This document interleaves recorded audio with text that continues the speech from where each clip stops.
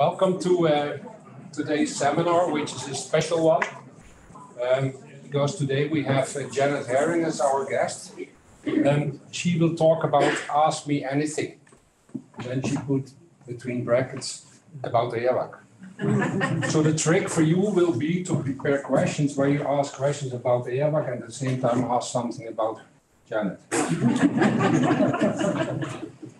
Okay, I think I don't really need to introduce Janet, but just a couple of things that you see how impressive her career was. She worked at various institutes with the highest rankings in the world. She did a bachelor in chemistry at Cornell. Then she did a master in chemistry at Harvard, PhD in Massachusetts Institute of Technology, so MIT. Then she was assistant professor at the University of California, associate and full professor at Caltech, full professor at ETH and EPFL. And if you take all this, they are the first 15 rankings worldwide. And then because there was nothing more, not better, she became director of Eawag.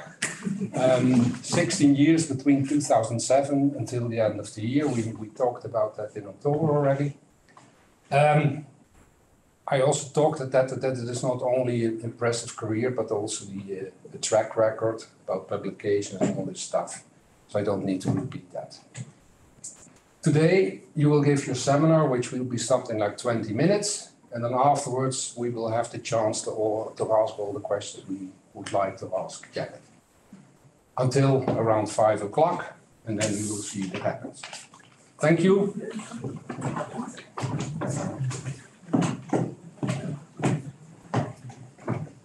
Okay, so Rick already mentioned two very important points. One is that I did put this qualifier about Eawag. So if you brought questions about the global geopolitical situation, those have to wait to the outro. Also, as Rick mentioned, I only have 20 slides. It should take me about 20 minutes. So there will be plenty of time for questions. So especially since I made this short, I didn't want to cover a whole bunch of boring background stuff that you hear over and over again, the structure of the ETH domain, blah, blah, blah, blah. But I wanted to give you a little bit of insight about how I would see things and how I've sort of tried to guide Eawag over these last 16 years. And I think that it's easier to have a set of principles, sort of framework conditions, and work from that rather than trying to make rules for everything in advance. So this is one of the ways in which I sort of see Eawag's positioning, and that is that fundamentally we have to maintain excellence, right? If we don't maintain excellence, our partners don't trust us, we can't get our work taken up into policy and practice, we can't have joint activities with high-ranking universities, and we want to be able to do all of that. So that's sort of a basis for our work. In addition to that, I think we have some aspects that we can really pursue more than is easy to do in a university setting, and that is to really emphasize inter- and transdisciplinary research because we're not bounded by specific disciplines, so we don't have to belong to a particular department. And then we can also work at multiple scales in space and time. And lastly, we can engage with policy and practice. And all of these things really take continuity, right? So if you're going to do this kind of work, you can't have somebody new rotating into it all the time. The stakeholder that you're calling is not super interested in talking to a new person every 6 months. But if you have a long-standing relationship, you can get a lot done. And I think that we have over time. So here are a few of the principles that I felt have been guiding me, and I hope that I've translated that into the rest of Eawag. And the first is to look for the best people we can, but those people have to have their interests aligned with Eawag's mandate. I mean, if somebody comes in and really wants to do something different, everybody's going to be unhappy in the end. Hopefully, when we bring in these really excellent people, we can provide them with the support and framework conditions that are conducive to their success. And I think that, fortunately, given the generosity of the Swiss taxpayer, that we're really able to do that. And then we also have some internal funding, and I have to say, I didn't create this. This was already in place when I got to Eawag as a director, to have a pool of money to use strategically to develop new directions, to promote inter and transdisciplinary research, and to strengthen our positioning. So what we really want to do then from the directorate, and hopefully have this sort of percolate down, is to maintain an overarching perspective that considers our internal capabilities in the context of external opportunities and demands. And if we can do this effectively, I think that we can be very successful. So you've seen this picture before. This is really that Eawag is the people who work here. And these are all the people that have been hired since I got to Eawag as research group leaders. And I heard some complaints about this because the people who are hired in as joint professors are not on this picture, even though they were on the stage at the party, which I have to say was really lovely. What you do see here is that some of these people have really moved up in our hierarchy already, that we have people of the caliber that can get joint professorships, adjunct professorships, move up to be our department heads. And so what I did then was, in addition to this slide, you see Katrin and Florian are here because they were hired by Eawag, even though now they are appointed as joint professors. And now on this next slide, they join the other people who are appointed as joint professors during my tenure. And now you see the blue outlining around the boxes. That indicates people who are appointed as joint professors when they are already had either at Eawag or had some experience at Eawag. And so what you see here is that if you work at Eawag, it actually positions you quite well for these opportunities, right? So a significant number of these people already had this experience and were able to move into those positions. So these are the people, you guys, right? You're the future of the institution. And I think that when we hire the right people and give them the right conditions, then you are the ones who will deal with the challenges of the future as they come up. And unlike some people, I really don't think that I can project all of those challenges and opportunities and plan for them. I think that what I can do is hire good people and let them react when the time comes. So when I started Eawag, actually before I started Eawag, I gave a presentation to a hiring committee.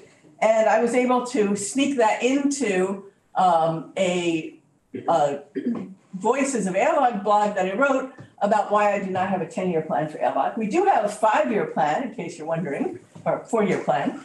And that's our development plan. So every 4 years we have one of those. We're still in the middle of the 21-24, and the next one will be 25-28. But when I wrote this particular piece, I put in a link, so you can find it if you want, to the presentation I made when I was being recruited as director.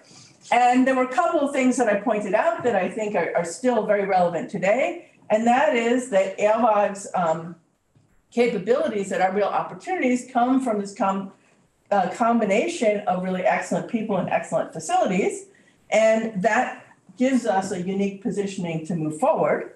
And what I said when I finished this talk was what I needed to do if I were hired as director of Eawag would be to really learn about what was going on here. And even though I had been a postdoc, that was a long time ago, and to understand what the opportunities were and to try and develop with the colleagues a plan for the future. I have to say, the search committee did not find that particularly compelling. The first time they didn't like what I had to say, not the last. Anyway, but that was my idea going forward. So where did I go? Or how did I see Eawag at the time? When I got to Eawag, I started learning about it. I put together this picture of how I see Eawag's competencies. And I see sort of 3 main big areas: chemistry, biology, and engineering. And then there are other areas that are more overarching or sort of connecting, but not as central as those 3. And those are the social sciences, surface and groundwater hydrology and geology, physics and remote sensing, modeling, and data sciences, and then development in the sense of developing countries. And the issues always are when we want to move forward, do we maintain, are we hiring, somebody retires, we're hiring, do we maintain these core competences? How do we expand when we feel it's necessary? How do we develop new competences, including with partners? And how do we set priorities? Okay, so I want to give you a couple of examples of how I saw some developments there. And this goes back to, and this is one example that comes from the first peer review that I participated in from the Eawag side. I participated in one before from the peer side. And so this is what has happened at Eawag in environmental social sciences, starting with this picture from 2008, where we had a department called Innovation, Research, and Utility Sectors. And it was a rather small department. It had a couple of permanent people, those are these two here, and a bunch of non-permanent people. And it was very focused, right? There were also, at the same time, quite a few other social scientists at Eawag in different departments. They weren't all together. And so at a certain point, it made sense to try and consolidate this and to have more visibility and really bring it forward. And so if you look at social sciences today, we have the Environmental Social Sciences Department. It covers a lot more areas. It has a lot more people in it. It's led now by Manuel Fischer. And it really benefited very much from the activities of Bernhard Truffer, who was the head of CIRRUS for many years, and then also the head of ESS when it started, and is one of Eawag's most highly cited researchers. I don't see him here today, but it's really a tribute to his efforts that how well social sciences has developed at Eawag, and I think it's now really a strong area and not a sort of weaker little sister to the whole thing. So that's one area where there's been a big growth, right? So it started from something that wasn't not really a core activity at Eawag, but now is very well integrated and embedded and supports the entire activities of the institution. Contrasted as engineering was always very strong at Eawag and still is. And when I came in 2007, I gave a seminar about engineering in the aquatic environment. And the reason that I did that was that I felt that engineering would be very important for the future of Eawag, that it was a benefit to Eawag to have natural sciences, social sciences, and engineering all in the same institution. I still think it's actually a disadvantage for ETH that they've separated environmental engineering and sciences, but that's a totally separate story. In the US, these are much more often together. And so I decided to use that as a topic of my first seminar. And two things I talked about that really came from my experience, especially living in Los Angeles. One was the idea of decentralized treatment, right? So the idea that you didn't do everything completely centralized. This is already fairly prominent in Los Angeles because it's a water scarce environment. It's not like Switzerland at all. And so I put that forward as something that also had been talked about and was being done at Eawag, this question of how do you manage this continuum between decentralized and fully centralized systems.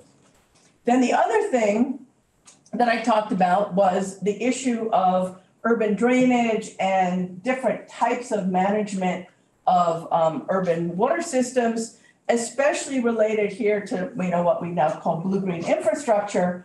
But this is trying to understand how you put together the natural processes that happen in urban area with the constraints of things like paving everything over, which is generally not a good idea.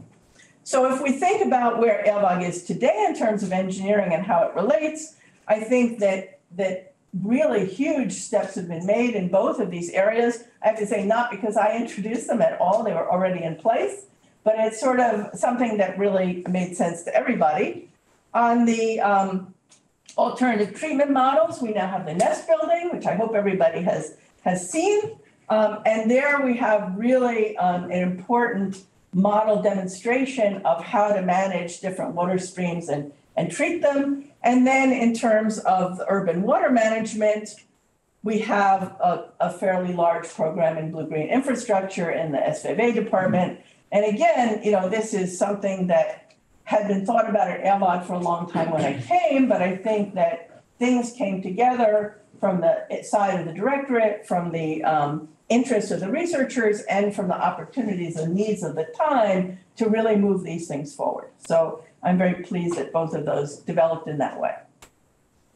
Then it's important to know that that continuity also played a huge role in this.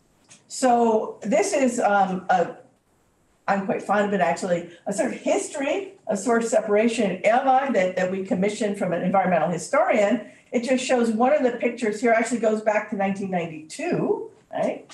And that's where some of the first thinking about source separation was being developed, coming up to current day. And there are a few faces here. Tove was really one of the people who was back at almost at the beginning of these discussions. Judith came in a little bit later. And then we have people like Bastian who are now involved in the spin-off Luna, and Sabina, who has really developed these directions in a really nice way. And so this long-term continuity is something that allows Eawag to move these kinds of programs forward. And this is very hard if you're only thinking in small chunks and you can't count on the next project coming through. So that's something I think is a really nice aspect of Eawag. Another thing is the importance of positioning for new opportunities. So back in 2016, that was when the people were first in the ETH domain first starting to talk about the Swiss Data Science Center. And I saw this slide without the little blue circles and box and lines here. I saw this slide was presented by ETH Zurich, and I thought, we could put Eawag on that, right? So that Eawag would have an opportunity to benefit from this activity in the ETH domain on data science, and that was actually quite successful. So what you see now, if you look at our most recent annual report, is that in fact data science has been taken up and implemented in this case, using machine learning to monitor phytoplankton communities. This is a way in which we've been able to move forward in an area because of the strengths and expertise in the ETH domain. And I think that's a really nice aspect of working at Eawag. So that all looks like totally positive. Of course, they're not exactly entirely a bed of roses. There are also some challenges. This is one of them. So certainly, and I have to say, if you haven't heard of this book, Mistakes Were Made, but Not by Me, I really recommend it very strongly.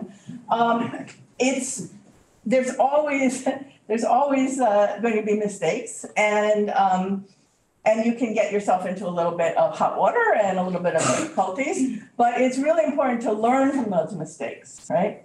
So one of I think the simple message out of this, and I hope everybody remembers it, is nothing is confidential, nothing, okay?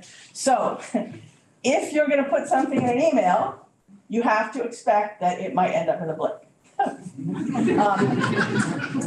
any rate, but aside from just that kind of cautionary tale, I think it's also important that from these kinds of experiences, you learn also what you believe, what your principles are. And because of that, I wrote, actually, even before this particular incident, I had written an article or a letter to the editor of Environmental Science and Technology explaining how I saw freedom of expression for Eawag researchers. And then after this, to make sure that people were aware of it, I wrote another pieces in our Voices of Eawag blog to emphasize that, certainly in my view, also in the view of UNESCO, the American Association of University Professors, and many other international bodies, scientists, faculty, whoever, have the right to express their political opinions, also religious, also everything else, in a way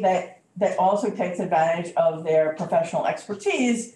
It just has to be done in a way that doesn't totally involve the institution that they work with. So you can read more about that if you're interested later, but I think it is an important principle for the future and for Eawag's success.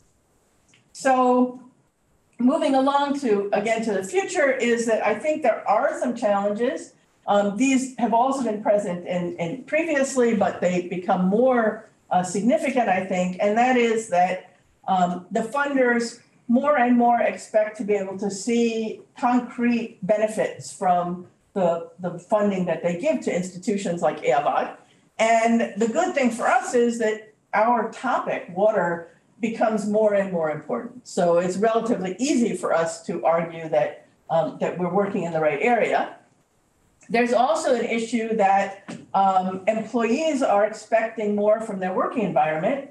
If you follow the news from the United States, you might notice that the graduate students at the University of California, Berkeley, are on strike, which is kind of a big deal. And they're on strike because the working conditions are so bad. So this is something that I think we always have to take into account and figure out how to work well with our employees. Researchers expect to be able to exercise autonomy, to be respected for their contributions, and to have opportunities for professional development. I think that's perfectly reasonable. And the people we train, our students, our doctoral students and junior colleagues, expect that their training is going to prepare them for their future. Now, not every one of them is going to go into academics, and that's perfectly fine, but they should be prepared then to also for non-academic fields. So I think those are challenges that Eawag will have to deal with in the future, along with basically everybody else. So Eawag's research is really very timely, it's very relevant. There are a lot of crises that are facing societies, including the research community, and these are just a couple of them. But so if we're going to do this timely and relevant research, it also would be good if it were actionable. So what I mean by that for actionable research is research that informs decisions, improves policy design, and or serves as the basis for implementation and practice. And then it's really connected to there. It's not just like, yeah, somebody else could do that, right?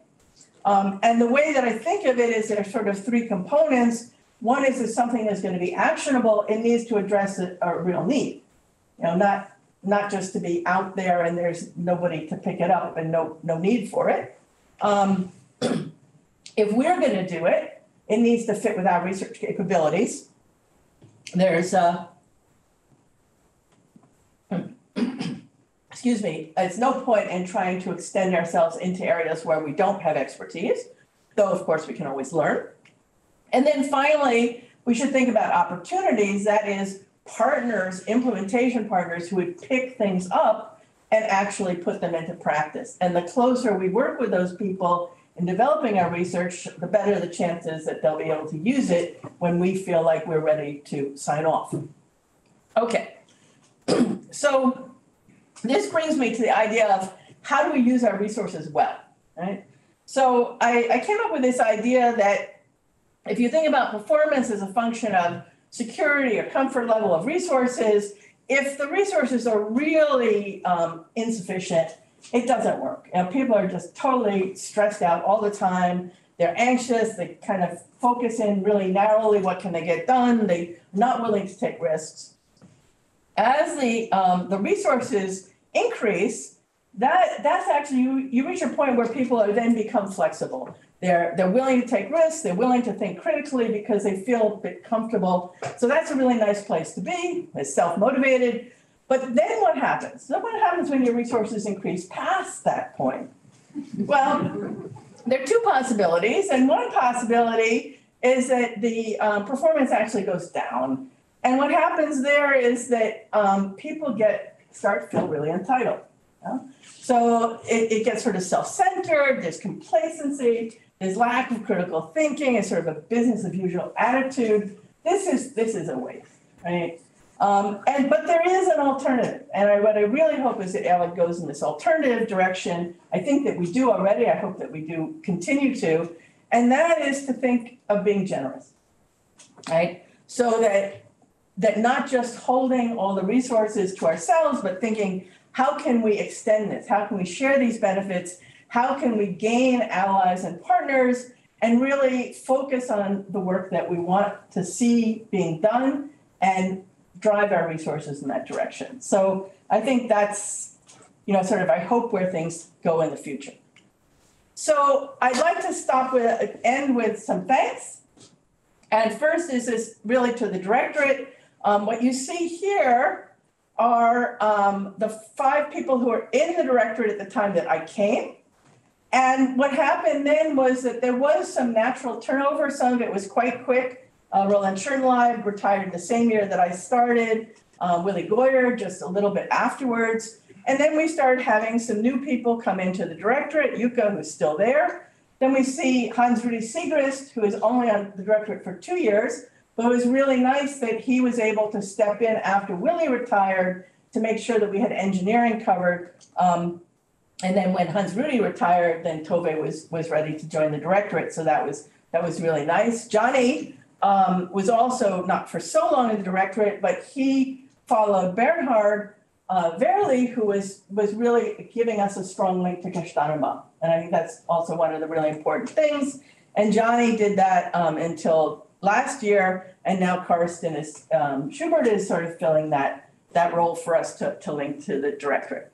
So what you see here is there's natural turnover as people develop in their careers and then eventually retire, also like me. And then you see one picture here, there are no dates underneath it, right?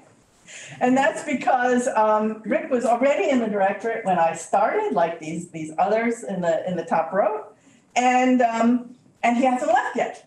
So for me, this was a huge benefit because I had, not just from Rick, but also the other directorate members, real institutional knowledge. How did Eawag function? What was going on? What was the current status of things when I came?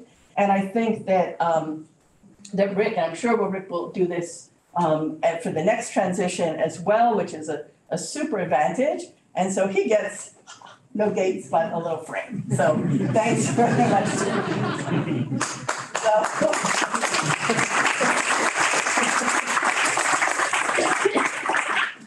And then the future. So in my talk in 2007, I did have one slide that said, what about the future? And what I did there was I quoted a very famous baseball player for the United States, Yogi Berra, who said, predictions are difficult to make, especially about the future.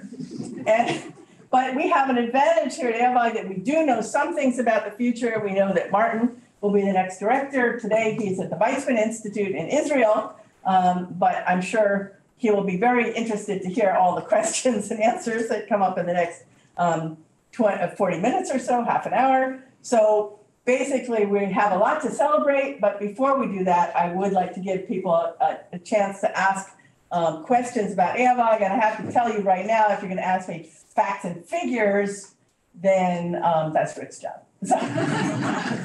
So I'll stop there and open the floor.